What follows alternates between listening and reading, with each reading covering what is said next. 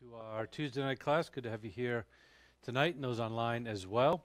Hopefully you all had a good Thanksgiving weekend and as you know, back to normal schedule until we get to Christmas time, and now we'll begin announcing a special Christmas Eve service that we're going to have December 24th, again at 7 p.m. with special music, communion, and all of that. And then after that we'll have a celebration at Deacon Steve's house right after that you're all invited to. So if you would like to join us for that, please do so.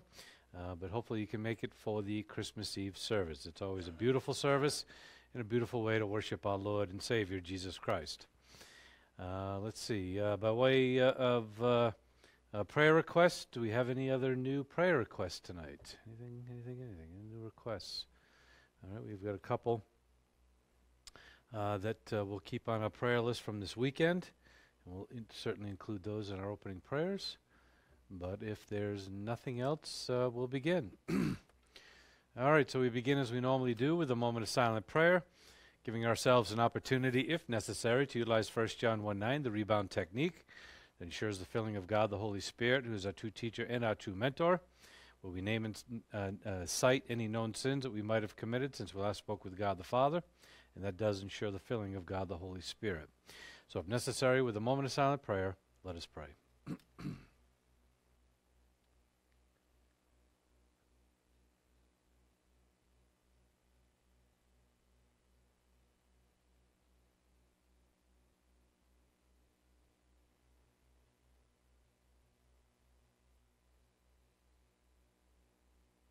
And Heavenly Father, we come before you this day to praise you, to worship you, and to glorify you through the study of your word, and also lifting up our hearts in song and in praise. And Father, we thank you for this day that you've given to us, another day to worship you and to serve you. And we thank you for all the blessings that you have provided for us this day, providing for our every need, both in the physical and the spiritual realm. We especially thank you now for the word that you have for us to partake in this evening, so that our souls are strengthened and we grow in our relationship with you and your Son, Jesus Christ, more and more each and every day. And Father, we ask that you continue to provide those blessings to us in the coming days as we continue to walk in your plan and glorify you. And Father, we pray for our overall church, that you be with it, that you have your hand upon it, leading and guiding all of those that are working in ministry, and every member of our church, Father, provide for them. We thank you for giving us this opportunity to come together as members of a local body of your Son, Jesus Christ, so that we can serve and worship from this place, and also serve and care for one another as we should, according to your will. And we ask, Father, that you continue to provide for every need for our church, so that we go forward freely teaching your word and preaching your word, delving into the truth and witnessing the gospel of your Son, Jesus Christ. And Father, we pray for all the churches around our country and also around the world that are out there teaching the truth of your word, of your Son Jesus Christ. And we ask that you continue to lift up positive pastor teachers to teach that word, stick to the truth, and not be distracted by the details of life, nor the gimmicks of the cosmic system to draw crowds and attention, but instead continue to focus on your word, so that the truth of your Son Jesus Christ is known in the hearts of many. We also pray for all of the congregations around the country, Father, that you lift up their hearts and positive volition to provide and support for their local assemblies and their churches, so that, again, your word can be preached here not only within our borders, but also around the world. And Father, this evening we continue to pray for, we have a first prayer for Pastor Job Martin, and we ask that you be with him in his ministry. We can ask for guidance in Amy's MRI results that are coming today, and we ask that all goes well there. We thank you for Jim Baldazzaro's test being positive and nothing negative going on there. We continue to pray for Karen and her job search and also her faith walk, and we ask, Father, that you be with her and give her strength and guidance. Also continue to be with Ken and Jerry as they prepare for heart surgeries this month and next, and lead them and allow their surgeries to be successful according to your will. We thank you for the travel blessings of Bianca and Khalil in their current recent trip, and also Joe and Abby. And we also continue to pray for Steve and his recovery, and also that you be with Shannon, Abby, and Seth in their pregnancies, and that you continue to watch over them and allow all to go well, and the pregnancies to be successful, And again, bless us with new babies in this world to glorify you. So, Father, we thank you for this time that we have gathered together. We ask that you lead us now to lift up our hearts in song and in praise in Christ's precious name. Amen. And Cheryl, you singing tonight? Oh, Terry. Oh, yeah, Terry.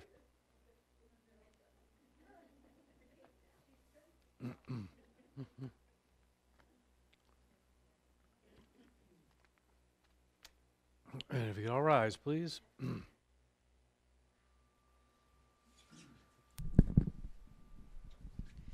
Give thanks with a grateful heart. Give thanks to the Holy One. Give thanks because he's given Jesus Christ, his Son. Give thanks with a grateful heart. Give thanks to the Holy One. Give thanks because he's given Jesus Christ. We give thanks. We give thanks. Thank you very much, and please be seated.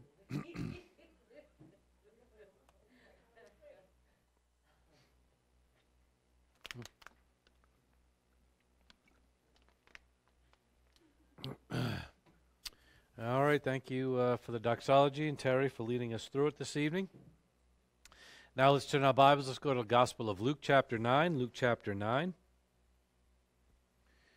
And in Luke chapter 9, we continue to understand our Lord's ministry of prediction. We have also the storyline that we started on Sunday that we're going to finish up tonight and then get into the ministry of prediction in detail, where once again our Lord is predicting his journey to Jerusalem where he would suffer and die.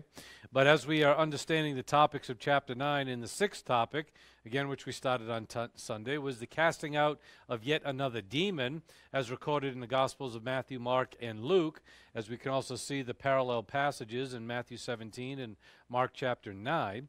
But really, this story was not just about exorcising a demon, but it was about having greater faith within our lives and the refinement so that we can have greater faith. Because it's one thing to have a baseline faith where we say, yeah, I believe in Jesus Christ, but it's another thing to believe upon him for every step along the way in everything that you do within your life with full, wholehearted faith and trust in him. And these people demonstrated in this little example that they didn't have that full faith. They knew Jesus Christ was a healer. They believed he could heal. But really, did they understand that he was the Savior, the Messiah, that he was the Son of God? And did they really trust in him for all things? To exercise the power and authority that God had given to them, and also to be able to heal, as we see in this narrative. So, going back into verse 27, let's just read the context, and then we'll get into the detail for this evening. But as we finish, it says, "But I say to you truthfully, there are some of those standing here who..." actually, no, I'm a little bit too far. Where do I want to go down to? Why do I get that up on the board? Yeah, I get the wrong note up on the board there. All right, that's why I'm getting messed up. All right, so basically we are all the way down to verse 37, okay? So when we get to verse 37, we're actually on this, it should be 37, not 27 up on the board. All right, so in verse 37, it says, "It came about on the next day that when they had come down from the mountain, a great multitude met him. And behold, a man from the multitude shouted out, saying, 'Teacher, I beg you to look at my son, for he is my only boy.'" And again, that's the analogy of Jesus Christ being the only Son of God the Father who was sent into the world, who ultimately would die because of sin. And this boy was on his deathbed, ultimately also being demon-possessed and almost being killed by this demon, as we understand when we compare the three Gospels. So we see a great analogy there of sin in this boy's life, again, the demon possession that would lead to his death. Now in verse 39 it says, "Behold, a spirit seizes him, and he suddenly screams, and it throws him into convulsions, with foaming at the mouth, and as it mauls him, it scarcely leaves leaves him. So every now and again, this demon would leave this young boy, but ultimately it didn't do it very often. That's why it says scarcely would leave him. And then as we note the Gospels of Mark and Matthew, it also says that he would throw the boy into a fire or throw him into water, trying to either burn him to death or to drown him and kill him off. Now in verse 40 it says, and I begged your disciples to cast it out, and they could not. And again, the word dunamis is in view there, the power that God gives to each and every one of us, the power and authority that also was represented when Jesus gave that power and authority to the disciples all the way back into chapter 9, verse 1. When he sent them out on their missionary journeys. We are assuming that at that time these individuals were confronted with this demon-possessed boy and they could not cast him out. That's why Jesus responds then and says in verse 41, he says, O unbelieving and perverted generation, how long shall I be with you and put up with you? Bring your son here, okay? And there's a command by our Lord and Savior Jesus Christ. It says, and while he was still approaching, the demon dashed him to the ground, threw him into a convulsion, but Jesus rebuked the unclean spirit and healed the boy and gave him back to his father. And they were all amazed at the greatness of God. Then in the second half of verse 43, I'm going to note that later on in the service tonight. So I'm going to stop there and just continue on with the principles that we have before us. And basically, as Jesus Christ now is looking at verse 41, as it says, Jesus answered and said, O unbelieving and perverted generation, how long shall I be with you and put up with you? You see, Jesus Christ is having a lot of disparage and disappointment at this point in time, and a little bit of frustration as well. He had been healing people. He had been exorcising demons. He had been raising the dead. He had been teaching and preaching fantastic things as the Son of God, telling them that he is the Messiah, the Savior. He is the Lord. But ultimately, they weren't believing in him, and doubting and doubting and doubting. And I love how Jesus Christ says after the man or the father of this boy came to him and said, I begged your disciples, but they could not do it. And as we said on Sunday, and as I said this evening as well, Jesus Christ gave them power and authority, dunamis and also exousia, power and authority over all the demons, yet they could not cast this one out. And when we compare Scripture with Scripture, we look at Matthew and Mark, and both of those Scriptures say that Jesus responded that this one can only come out by prayer. And then in Matthew, there's an added verse in there that is not part of the original writings, but ultimately it's added there, and it adds fasting too, which is not part of the context. Somebody added that after the fact. So fasting is not the issue with casting out the demon, but prayer was. And as I said on Sunday, well, if prayer was the reason for casting out this demon, why didn't they do that? And why weren't they praying to God the Father before exercising their power and authority? You see, even these disciples get arrogant with the power and authority, the knowledge that they had of the Word of God, and they saw it as their own power and their own authority, and failed to remember that it's power and authority that is from God. And try as they might to exorcise this demon, it would not come out. And in that whole process, and again, we don't know the time frame, this could have gone on for days. Days and days and days this could have gone on. Never once they prayed about it. Even when they failed, and they couldn't do it, did they say, well, maybe we should pray to God about this. Maybe we should pray to the Father and at least ask, Father, why can't we do this? They didn't do any of that. It didn't come out because they didn't exercise prayer. Why? Because they had a shadow of doubt of faith in their life as well. So we saw the shadow of doubt in the Father's life by calling Jesus a teacher, first and foremost, and then as the other Gospels tell us, he came to Jesus and said, if you can do this, and Jesus looked at him and said, if I can do this? What do you mean if? I absolutely can do this. Don't you know who I am? So again, we see a shadow of doubt. And anytime we have a shadow of doubt in our spiritual life, it's going to ruin our spiritual life. The whole thing's going to crumble down because we're not going to have the true faith. And if we are doubting in God, as we know in our prayer life, and again, we could teach on the prayer life all by itself just on this principle, but basically, if we have a shadow of doubt in our prayer life, again, it ruins the whole prayer life. Again, we have to believe that God hears us. We have to believe that God will answer us. And if we have doubt in either one of those things, that I'm not worthy for God to hear me, or that my problem is not worthy of God to listen to it, or God is too busy for me, and so therefore he's not going to bother with my, petty petition that I have for him. If we have a shadow of a doubt, guess what? Yeah, he'll hear you because he knows all things, but he's not going to hear you with the content of ultimately answering that prayer. And then if we doubt in the prayer, if you can do this, God, I don't know, but if you can, it'd be great.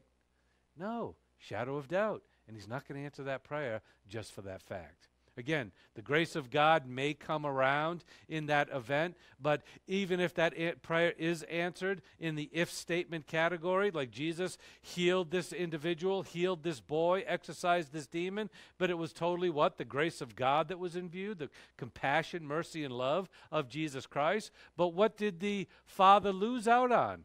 Blessings. He lost out on glorifying God with a true faith. And also the disciples lost out on blessing and a true, faithful representation of who and what God is through their doubt, by not being able to exorcise this demon, and certainly not going to God in the process of executing the power that Jesus had given to them.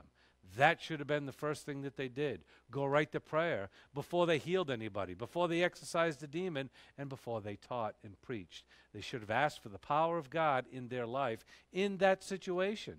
And we need to do the same thing.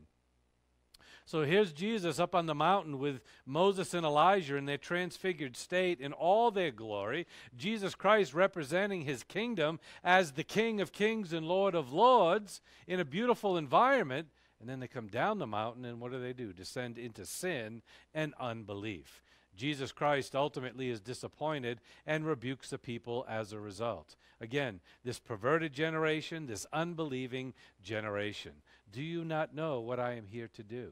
And then he says, how much longer do I need to be here? Okay? Haven't we seen enough? And again, we even say that about our world. How much more does God need to do? How much more does God need to see? Yeah, we're sinners. The world is sinners. It's not going to get any better. It's not going to change. What more does God need to do? And we ask ourselves that question sometimes. And the answer is a lot more, apparently, because he hasn't ended it yet. And the same for Jesus Christ. Jesus Christ wasn't ready to go to the cross right here and now. The Father's plan wasn't ready for him to go to the cross right here and right now. It was going to happen at a future time period because God had more for him to do. But again, Jesus Christ is showing that disappointment and discouraging attitude because of the unbelief of these individuals, especially when we compare it to the belief that the centurion had in Luke chapter 7, verses 1 through 10. Again, that Gentile centurion, the Roman soldier, who had greater faith, as Jesus said, than anyone in all of Israel. He believed. He said, just say the word, and my servant will be healed. Don't even have to come. Don't have to look at him. This guy wanted him to look at his son and, again, perform some kind of magic or, blessing on him and then heal him. No, it doesn't work that way. God is all-powerful. All he has to do is think it, and it will be done.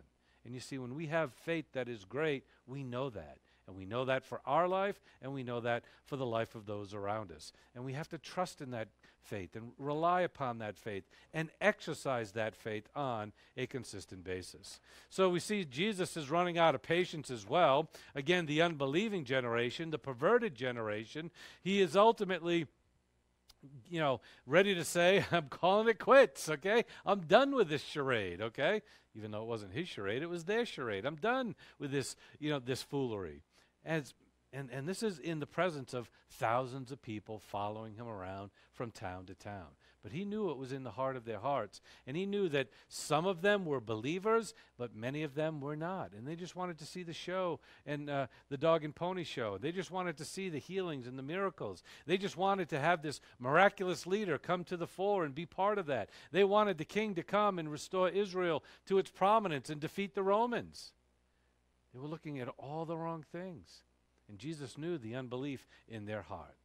Yet, as I said, in compassion, grace, love, we can add mercy to that as well. He commands the boy's father to bring your son to me. Bring your son here, and I will heal him.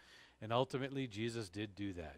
And when he said, bring your son here, there was an interesting Greek word that is used here, which is prosago. And ultimately, this word means to deliver him up. Bring him here is how we could translate it, but deliver him up is the sense of what this word means. And in the classical Greek language, this word was used for the occultic sacrificial offerings that they would give to the gods. Even in the Greek and Roman empires, they would use this word for this sacrificial offerings. So I find it interesting that he says, bring your son to me. It was as if Jesus was commanding the Father to bring your son to me as a sacrifice. And when you do, I will heal him. We know he wasn't going to sacrifice this because God is not looking for human sacrifice, as we know. And again, he forbid the Israelites to commit human sacrifices in the law. But yet, well before that time period, we see an interesting aspect of Abraham and his son Isaac that we're going to note in just a minute. So why don't we turn in our Bibles to the book of Numbers, chapter 21. Let's go back to the Old Testament and look at Numbers 21. And again, all of you should be familiar with this passage. Maybe you're not, but you should be. This is one of the more famous passages. But if you're not, we'll go through it. Now, as we talk about this word delivered up, it's only used 4 times within the New Testament, 3 times by Luke, and once in this gospel, twice in the book of Acts, and then Peter also uses it in 1 Peter chapter 3, verses 18, which we're going to note in just a minute. But before we get there, we understand that this reminds us of Abraham, where God asked him to sacrifice his only begotten son. Again, his only begotten son from Sarah. And hopefully you all know the story of Abraham and Isaac and Jacob being the fathers of Israel, Jacob then becoming Israel, the father of the Israelite people. But before all Israel came about, we had Abraham and Isaac. But God had promised what? Both Abraham and Sarah that they would have a son. And through that son, God would build a great nation. Unfortunately, they didn't wait on God's timing. They showed a little unbelief too. And Sarah asked her maidservant, what's her name? Somebody. Hagar, thank you, Hagar, just lost it for a minute. Hagar asked Hagar to sleep with Abraham so that ultimately he could have a son because Sarah was beyond the age of childbearing. And then Ishmael came to the fore. But it wasn't that was not the promise that God had made because he said through Sarah and Abraham, I will give you a son. But yet they tried to jump to the quick and have another. And Ishmael came to the fore. He was not the son. But then through Sarah and Abraham, God then opened up the womb of Sarah and allowed Abraham to procreate when they both were beyond the age. And they brought forth a son, Isaac. And that was the only son that those two would have. And now God is commanding Abraham to go sacrifice his son to him. But what's this all about? It's a picture of what? Faith. Are you going to believe in my every word? Are you going to be obedient to my every word? Are you going to follow my every word? You see, Abraham was a very faithful individual, and he trusted and believed upon God, even though, as all Old Testament saints, had a mishap here and there, but ultimately, because we're all sinners, but predominantly in Abraham's life, he was a very faithful individual. And God tested his faith, as we see in Numbers chapter 21, verses 1 through 14. Let's read that. In Numbers chapter 21.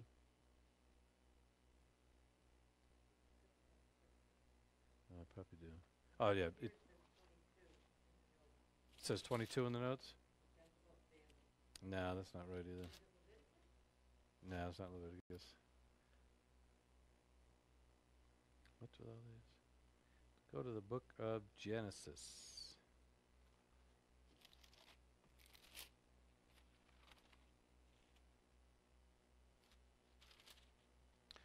Let's go to the book of Genesis. I don't know why I put numbers there, but a couple of typos tonight.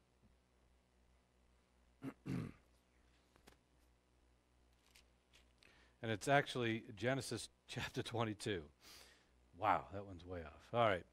In any case, in Genesis, book of Genesis, chapter 22, Let me just fix it right now so you can put it up on the screen. Give me time.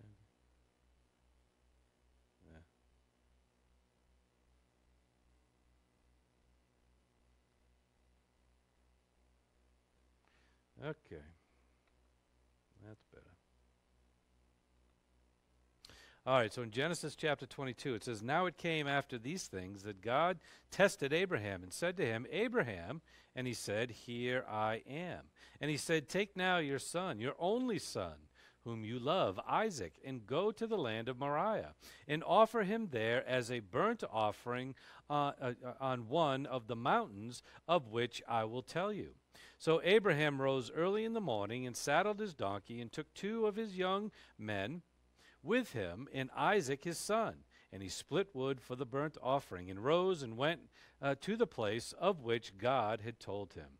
On the 3rd day Abraham raised his eyes and saw the place from a distance. And Abraham said to his young men, 'Stay here with the donkey, and I and the lad will go yonder, and we will worship and return to you.'" Notice the faith there. You see, God made a promise that he would have a son and that he would have a great nation through this son. All along, even though God had told Abraham to sacrifice him, Abraham is projecting faith in the promise that God first gave him. And he knows that even though I go to offer this son to him, he will give him back to me because he's got to fulfill his other promise of creating a great nation through him. So you see, even though these two things, cross, and there is a juxtaposition here, as we could say, where one is a promise through the son, but now I want you to kill this son, he also had faith in God that he would have to fulfill all. So he either knew, as we're going to see in the storyline, God will provide another sacrifice, or that he would raise this child to the dead and give him back to him. He had total faith in God, that he would be obedient to the word to say sacrifice, but he also was faithful knowing that God would have to fulfill his promise. That's why he says, "We will return to you." And Abraham took the wood of the burnt offering and laid it on Isaac, his son.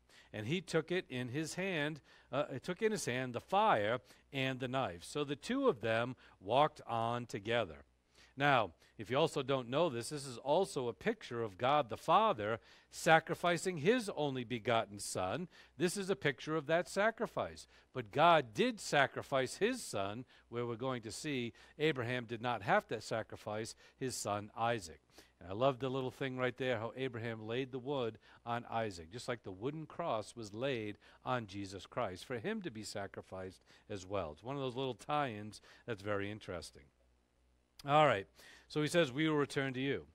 And then in verse 6, it says, "The 2 of them walked on together" at the end. Now in verse 7, "And Isaac spoke to Abraham his father and said, 'My father.' He said, 'Here I am, my son.' And he said, 'Behold, the fire and the wood, but where is the lamb for the burnt offering?' And Abraham said, 'God will provide for himself the lamb for the burnt offering, my son.' So the 2 of them walked on together. Then they came to the place which God had told him, and Abraham built the altar there, and arranged the wood, bound his son Isaac, and laid him on the altar, on top of the wood." Again, picture Christ on the cross. "And Abraham stretched out his hand and took the knife to slay his son. But the angel of the Lord called to him from heaven and said, 'Abraham, Abraham.' And he said, 'Here I am.' And he said, 'Do not stretch out your hand against the lad and do nothing to him. For now I know that you fear God, since you have not withheld your son, your only son, from me.' Then Abraham raised his eyes and looked, and behold, behind him a ram caught in the thicket by his horns. And Abraham went and took the ram and offered him up for a burnt offering in the place of his son. And Abraham called the name of the place, the Lord will provide. And it is said to this day, in the mount of the Lord it will be provided. Then the angel of the Lord called to Abraham a second time from heaven and said, 'By myself I have sworn, declares the Lord, because you have done this thing and have not withheld your only son. Indeed, I will greatly bless you, and I will greatly multiply your seed as the stars of the heaven and as the sand is on the seashore, and your seed shall possess the gate of their enemies. And then verse 18, it says, in your seed all the nations of the earth shall be blessed, because you have obeyed my voice. And again, because of the Jewish people and the Jewish race, if we bless the Jewish people and the Jewish race, God will bless us, because we are blessed through them as God had promised Abraham, and we have to remind ourselves of these things. So in any case, as Jesus Christ asked the Father to bring his Son before him in that occultic overtone of a sacrificial lamb that was being brought to the fore, Jesus Christ was almost reenacting this Abraham scene, but also, more importantly, the scene that he would commit where God the Father would sacrifice his only Son upon the cross. And again, the faith that is shown in there. So as this unfaithful generation, as we're seeing in the Gospel of Luke, didn't trust, didn't believe, and had shadows of doubt all over the place, Abraham did not, and he followed through, and he did exactly what God had commanded him, and he knew that God would provide, and God did provide, just as we should know that God will provide, as God does provide each and every day. Let's turn back to the Gospel of Luke now and understand more of these principles. But again, it's all about our Lord and Savior Jesus Christ. And there's no coincidence that we see this here, where it talks about Abraham, which is a type of Jesus Christ upon the cross. Again, Abraham being God the Father, Isaac being the Son. Again, we have God the Father, we have Jesus Christ, the great sacrifice that they would commit. And now we see in Luke chapter 9 a same imagery, or a similar imagery, as Jesus is also talking about what? That he's about to go to Jerusalem. He told the disciples earlier in this chapter, he had a conversation up on the Mount of Transfiguration with Moses and Elijah about going to Jerusalem and what he would have to endure. And we're going to see in just a minute, he brings it up again with his disciples. So there's no coincidence that this little issue and a scene occurs while Jesus Christ is talking about his own work going to Jerusalem. Now this word prosago is also used, again that word delivered up, is used in 1 Peter chapter 3 verse 18, where there Peter tells us, for Christ also died for sins once for all, and the just for the unjust, so that he might what? Bring us to God. You see, bring us to God, having been put to death in the flesh, but made alive in the Spirit. And it's as if, because of the cross of Jesus Christ and his sacrifice, again, that was brought to God the Father, now he's going to bring you and I, who believe in the Lord and Savior Jesus Christ, and bring us to the Father in a form of a sacrificial offering. Not that we are going to be sacrificed and killed, as it were, but basically because we're identified with the cross of Jesus Christ and his sacrifice, Jesus is going to present us as him and as his great sacrifice before the Father. And really the fruits of that sacrifice that have come into the world. So again, we see great analogy in this word, bring him to me, as Jesus Christ said. We see all kinds of analogy about the cross, the forgiveness of sin, and ultimately the results of those who would believe that we would be saved and have eternal life and be brought before the Father as a soothing aroma, which is another form of that sweet-smelling aroma sacrifice that they would commit in the temple, a sweet-smelling, soothing aroma before the Lord as a sacrifice unto God. But again, not our sacrifice, but Christ's sacrifice that we are now a part of. Now as we look at verse 42, in verse 42, there it reads, it says, while he was still approaching, the demon slammed him to the ground and threw him into a convulsion. But Jesus rebuked the unclean spirit, healed the boy, and gave him back to his father.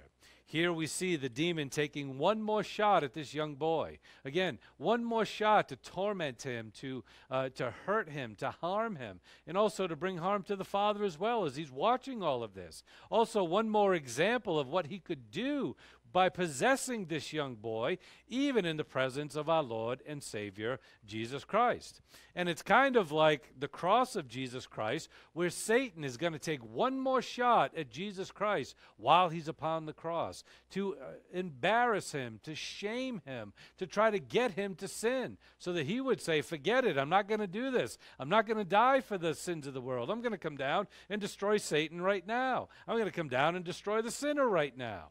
You see, Jesus Christ had his last temptations too while he was on the cross. But yet he overcame them.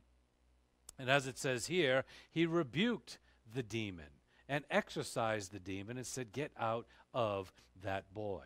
And again, Jesus Christ fulfilled that work upon the cross as well, as he rebuked Satan by paying for our sins and then being raised to everlasting life. But as we also see, now giving him back to the Father reminds us also of Jesus Christ being given back to the Father because of the resurrection of our Lord. We have this word slammed here. Again, Greek word up on the board, regu pneumai. And again, that means to break, to throw down, to dash, or to the ground, as it says. We can find that in a few places in the Gospel of Matthew, Mark, and Luke. But what we typically find this word used in is not the slamming to the ground or the breaking of it down, but in that analogy of the old wine and the new wine skins, or the new wine and the old wine skins. Remember how we noted that back in the Gospel of Luke chapter 5. And that is important too. Because why? Jesus is about to do something special here. He's about to make this boy new. He's going to take the old individual that had the old demon inside of him, get that old demon out of him, so that ultimately he could have a new life inside of him and give him that new spiritual life, the new resurrection life as we call it, so ultimately he could go forward inside of God's plan. So again, this word for slammed being the old wine and the new wine skins, or however you like to say that, vice versa, because we had the both analogies in chapter 5. But basically, get that old demon out so this new boy could go forward. This new life could go forward without this type of corruption inside of him. We also see this other word, convulsions, which is a word that means cause one to shake, convulse violently, throw into a fit. This word is only used here in the entire New Testament. Again, it's one of those medical terms that talk about somebody that would have an epileptic type of seizure. So again, Luke is using his medical background to utilize those terms in describing this scene. And he does it to give us the vivid understanding of how violent this demon actually was. But yet, even with all the violence of this demon, Jesus Christ rebuked him sharply. Again, he reprimanded him and said, get out of him. And even, in this rebuking, not just saying get out of him, but he's also basically saying, and, sharply reprimanding him for possessing this boy in the first place, because he should not be doing that. And ultimately, he was. But Jesus Christ saved the boy, he healed the boy, and at the same time rebuking the demon as it came out. And that demon had to follow what? The Word of God. Had to follow the Word of Jesus Christ. And as Jesus commanded him to do so, he did. And you know what's kind of interesting? Did Jesus pray before? I don't think so. Just a little test here, okay? Isn't it interesting how he said this one can only come out by prayer? Okay? I don't see any prayer going on here, okay?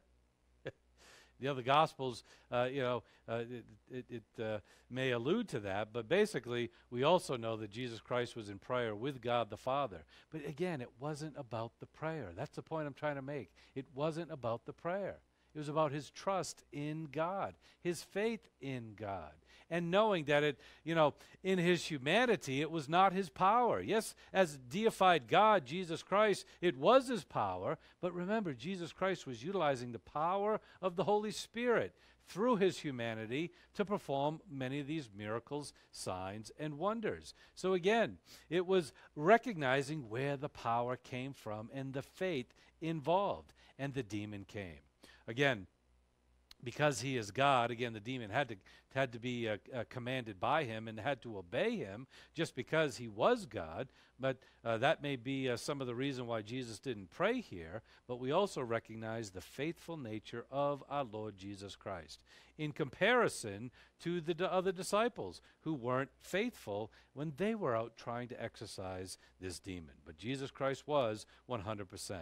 So this all completed when he exorcised the demon and gave him back to his father. It completed the analogy of the Abraham-Isaac sacrifice that God had commanded, when God gave Isaac back to his father Abraham, just as Jesus Christ gave this boy back to his father, and as Jesus Christ was also given back to his father after the sacrifice through his resurrection and ascension, where Jesus Christ is now seated at the right hand of God the Father, seated upon his throne at the right hand of the Father. So again, we see that great analogy of Abraham and Isaac in this scene when Jesus Christ said, "Bring him to me," kind of that sacrificial type of offering, a young boy, not that he would be sacrificed, but ultimately a picture of what Jesus Christ would do for him and all of mankind. All right, now let's look at verse 33. It says, "And they were all amazed at the greatness of God.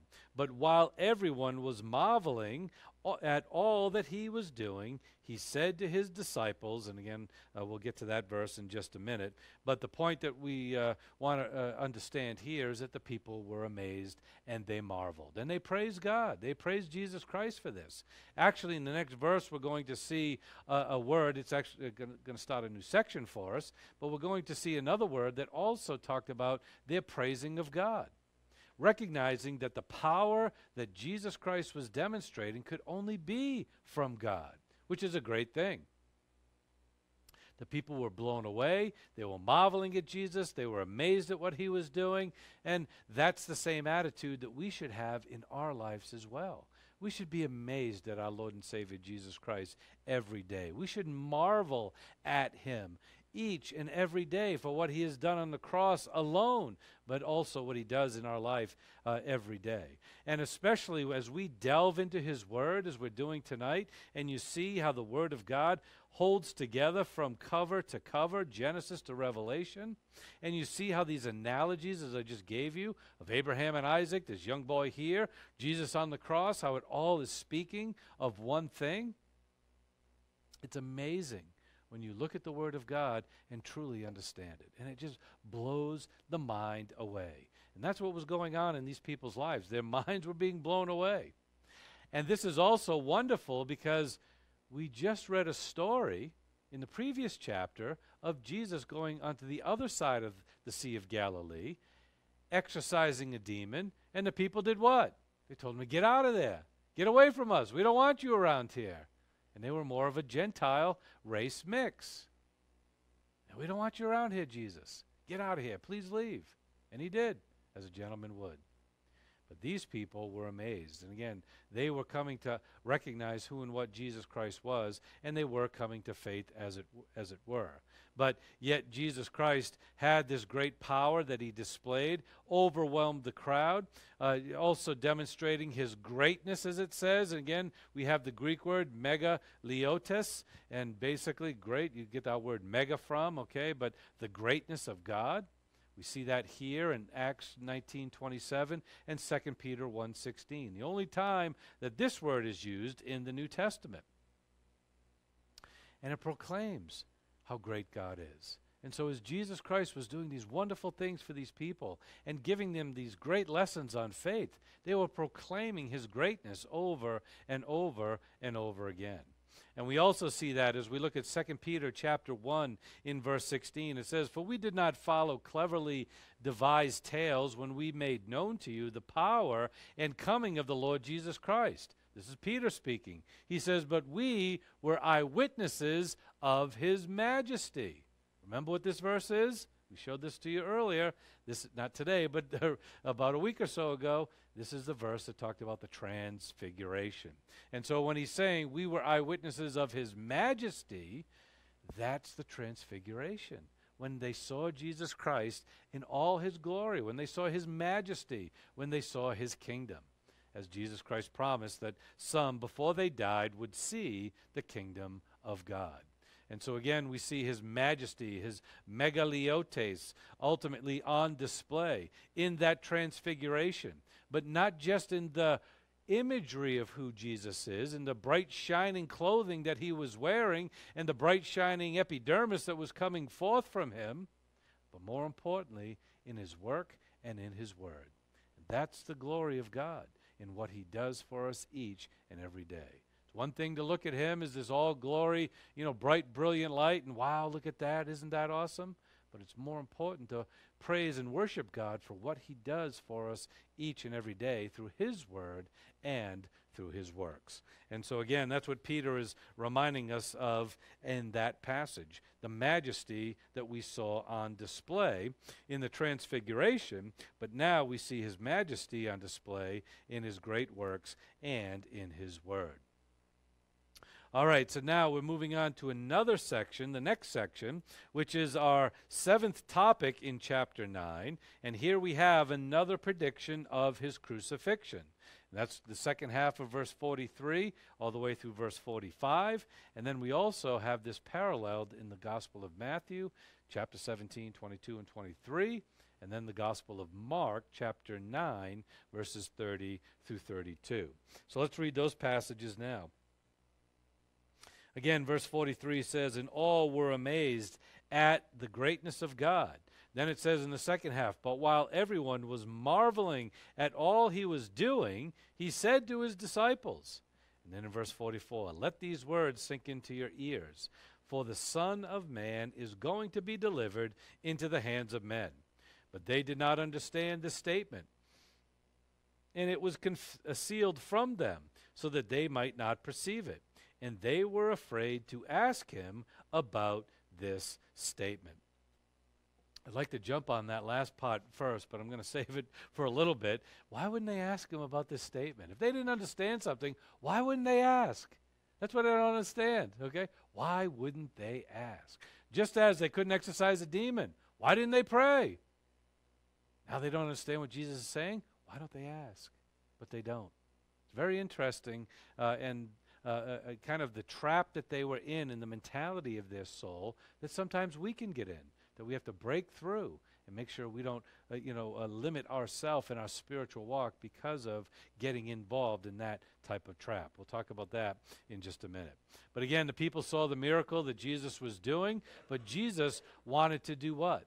Jesus wanted them not to see the miracle, he wanted them to see the cross. And that's what you and I saw. You see, when we looked at this, we said, wait a minute. There's some things going on here about this exercising of this demon that have to do with faith. There's some things going on here in regard to the resurrection life. There are some things going on here in regard to Abraham and Isaac, and that all does what? Points to the cross. You see, that's how we should be looking at the Word of God, that it all points to Jesus and the cross. That's the epicenter. We need to look there as well. That's the backbone for everything that God does in our lives. And so as these people were praising Jesus Christ for the great miracle that he had done, he pulls his disciples aside and says, you know what? I just did this miracle. The people are praising me. But you know what? I've got to go to Jerusalem. I'm going to be delivered up into the hands of men. And he wanted them to see the cross. He wanted to see the greatness of the cross. And as Jesus was saying this, he equated the majesty of God and the amazement of the people with what? The crucifixion.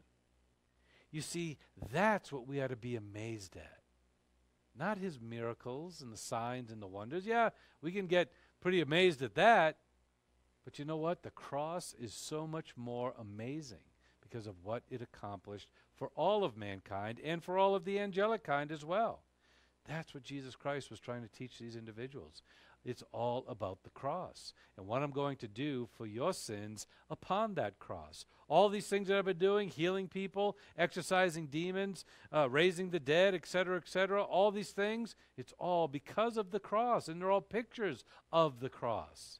Because sin has come into the world, and that's brought illness, sickness, death, Satan and his cosmic system, which led to possession of some individuals. The cross rectifies all of that for the life of the individual who does believe. You see, not only was Jesus here to heal and cure from these things, but ultimately to suffer and die, and ultimately be raised and be returned back to his Father upon his resurrection and ascension into heaven, where now he's seated at the right hand of God the Father in all his glory. You see, Jesus wanted them to see the cross. That's why he goes off and tells them this right then and there. It almost seems very immediate that he just turns from this scene now to that scene. And what does Jesus say in verse 44?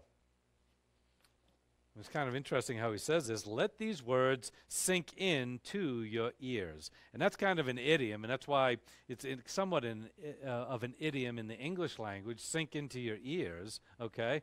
Basically, it means learn something and learn it well. That's what's going on here. As you hear it through the ear gate, as we call it, as you hear the word of God, let that word sink into your soul. The Greek word there says, let it be placed in your soul. And what does that mean? It means to be stored and retained. In other words, remember these things. Remember, remember, remember. And it's interesting that Jesus is saying, remember, remember, remember, but we also read, they didn't understand what he's talking about, okay? And so it's kind of one of those things where it's like, remember this concept that I'm giving to you. You might not be able to apply it right now and today, but there's going to be a day coming when you're going to be like, oh, that's what that means. That's what this is for. That's what that word is all about. Now I remember. Again, the light bulb goes off, as we say. So again, remember these things. Let it sink into your ears. So he wants them to learn well, and then to remember, even though they did not have understanding at this point in time. But as we know, after the resurrection of our Lord Jesus Christ, they knew these things, and they knew it very well, because they did remember. And Jesus now is predicting for the third time that he's going to Jerusalem, and he's going to suffer, and he's going to die. As I said, the first time he told them directly, previously in chapter 9. Then when he was up on the Mount of Transfiguration, he was speaking with Moses and Elijah about the very same thing. Now we see him for a third time, I'm going to Jerusalem. It's kind of interesting how we see these three discussions all around everything else that's going on, because that's what it's all about. It's about going to Jerusalem. It's about going to the cross, paying for our sins. He uses that familiar phrase, that Son of Man, which again is a deified terminology for the Lord Jesus Christ. It speaks to that he is God, even though it says he's the Son of Man. This was a terminology that was well known to be the person of God, the Christ incarnate, as it were. And it's also a favorite title used by Luke in his gospel. And he's going to be, again, this is going to happen. And what is he going to be? Delivered up. He's going to be delivered up. And that's the word paradidomai, okay? It's a compound word. Didomai by itself means to, again, to have and to hold, or even to take. But then para, again, that all-encompassing is around it. So again, delivered up. And basically, this has two definitions as it's used within the New Testament. One, and especially as I'm going to show you the Gospel of Luke, it means a transfer of responsibility. And two, it's a word that means betrayed. And it's used both ways, and both ways in regard to our Lord Jesus Christ.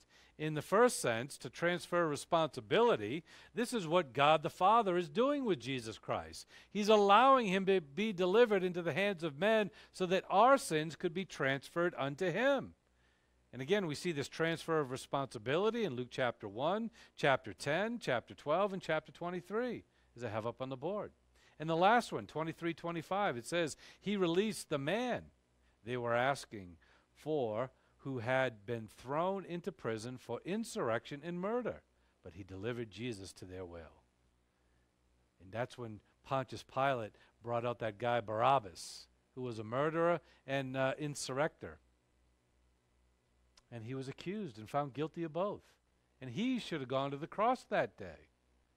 But because it was Passover, Pilate came to the people and said, I'll give you a favor. I'll release one man.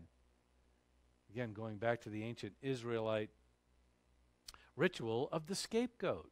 2 goats brought forward, one goes free, one goes and is sacrificed. That's the picture that God was displaying here. And there was a transferal here, a transferal of responsibility. You see, Barabbas should have died that day. He was a true criminal. But the people said, release him, and crucify Jesus. There was a transfer of Barabbas' sin of murder and insurrection, now given to Jesus Christ, who was an innocent man. And he went to the cross and died, not only for Barabbas' sin, but the sin of the entire world. You see, delivered up, that has that context of what God did with Jesus Christ. This word is also used for betraying in Luke chapter 21, 22, and in a lot of verses in chapter 22, as I get it up there on the board. And then in Luke chapter 22, 48, it says, but Jesus said to him, Judas, are you betraying the Son of Man with a kiss? And all those other verses also are talking about Judas going through the process of betraying Jesus Christ, going to the chief priests and the Sanhedrin to cut a deal to betray him. And then Jesus talking to him about what you have to do now. And before that, he also prophesies, one at this table is going to betray me. Same Greek word. So again, as Jesus says to be delivered up, he's talking about it from both perspectives. From the perspective of God the Father, the transfer of responsibility of sin to Jesus Christ, and 2, how that would come about through a betrayal. And the betrayal of Judas Iscariot, as we know, that was culminated in the Garden of Gethsemane in that night. So when Jesus Christ says he's going to be delivered up, he's talking always about the cross. He's going to go to the cross. He's going to go into the hands of men.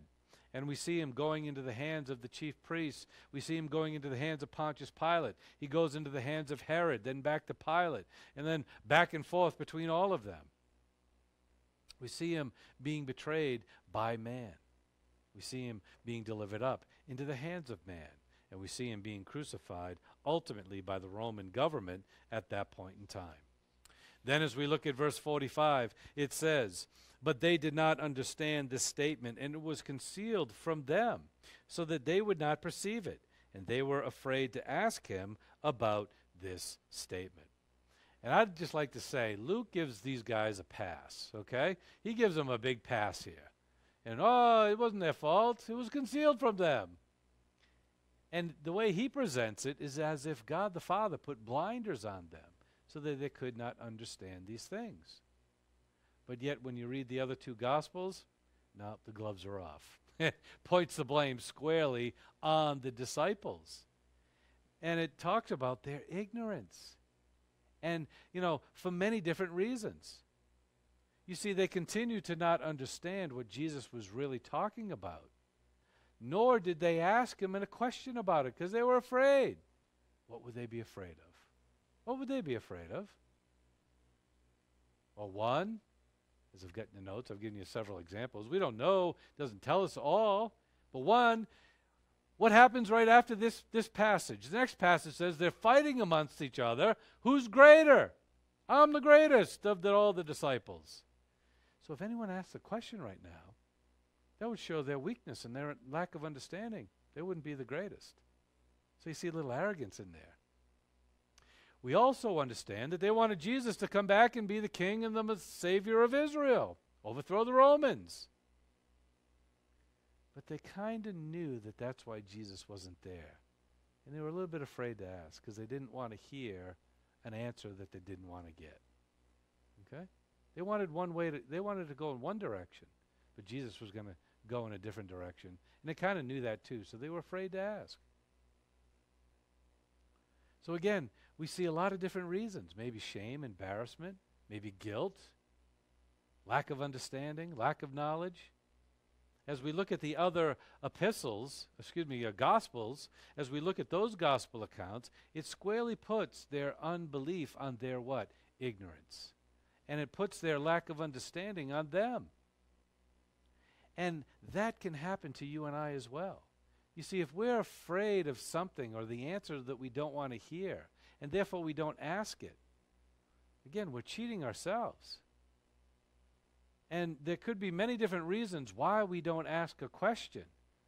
But unfortunately, they're all what? Self-centered, typically. We're self-centered.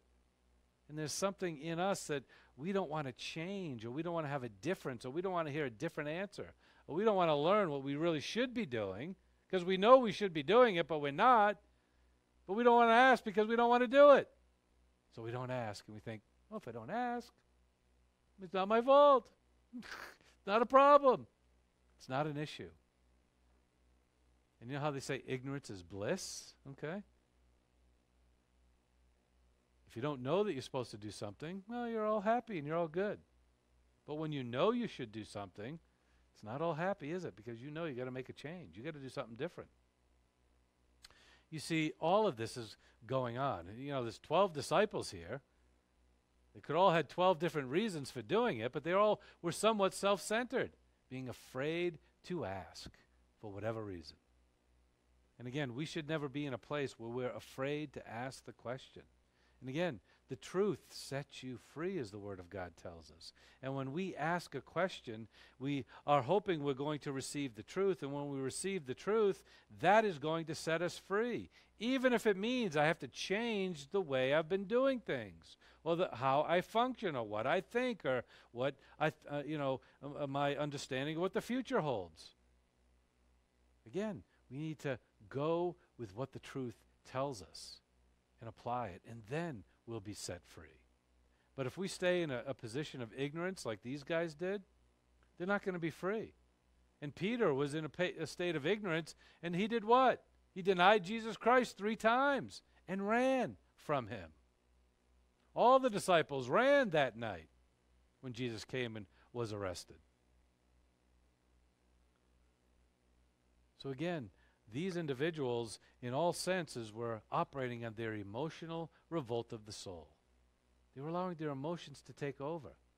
And they weren't using the wisdom and the knowledge of the Word of God and Bible doctrine. They weren't faith resting in that to go forward. Instead, they were worried about what might happen. And again, that word, we get phobia from it, from the Greek word. But again, they had a phobia. They were afraid to ask.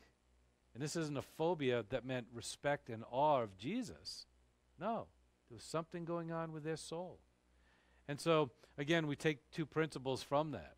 Again, we must keep our emotions in check so that they don't overrule our soul. And when we keep our emotions in check, now we can learn. Now we make ourselves open to the Word of God. Now we can hear the Word of God. You see, their emotions were running rampant.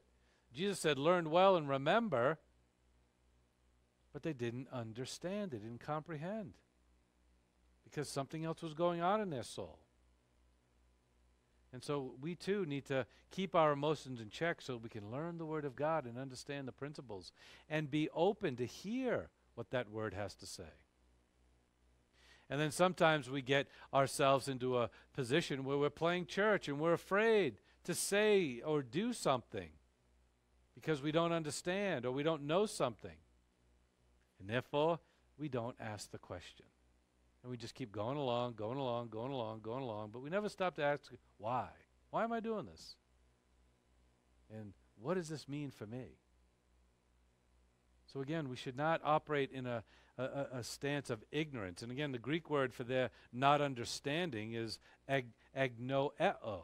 And again, it comes from the root word gnosis, of knowledge, but you put the negative A on the front of it. They had no knowledge. They had no wisdom. They had no understanding. And it was due to ignorance. And yet they didn't ask the question. So again, a little bit of lack of faith. They didn't pray. Now they're not asking questions. What's going on with these guys? Again, it wasn't their time.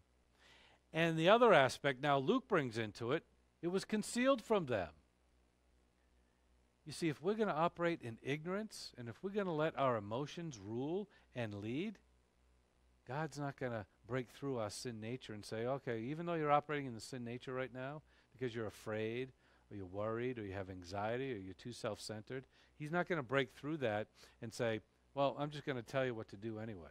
No, it doesn't happen that way, okay? Again, God doesn't come to us. We have to come to God. And we have to go to Him in the confession of our sins and then the learning of His Word. And we have to put ourselves aside in faith and trust so that we can hear the Word of God and remember the Word of God as Jesus was commanding these individuals. And then as we understand, we should not be afraid of asking questions about who God is, what His Word is. Again, if we are seeking God, we'll have plenty of questions. We're going to want to know about who He is and how He operates. And the more we know about Him, the more we are going to love Him and the greater relationship we're going to have with Him as well. But if we're not asking questions, and if we're not searching the Word to answer those questions, again, we're not going to know God and Jesus Christ the way that we should. And then as we also understand, we are to ask God in prayer if we need to, which we always do, ask God to know Him better. And that's what James chapter 1, verses 5 through 8 is. If you want to know God better, ask God to allow you to know Him better, to show Himself to you. And if you ask with a truthful and a faithful heart, He's going to say, yep, here I am. And He's going to show you. He's going to give you all the information that you want to know so that you're not ignorant, you have understanding, and you go forward glorifying God to a maximum within your life. All right, so we'll close there, and we'll pick it up with the great argument about who's the greatest on Thursday night. All right, so we'll see that. Let's pray. Father, we thank You for this time. We thank You for Your word, and we thank You for this great object lesson that You have given to us, and also learning from the mistakes of others, Father. And help us to learn from those things so that we don't follow in the same mistakes, but ultimately increase our own personal faith and knowledge and understanding of You, just as these disciples did, except for Judas Iscariot, in their own personal walk. And so, Father, we thank You for this time. We ask for Your travel blessings on the way home this evening. In Christ's name, amen.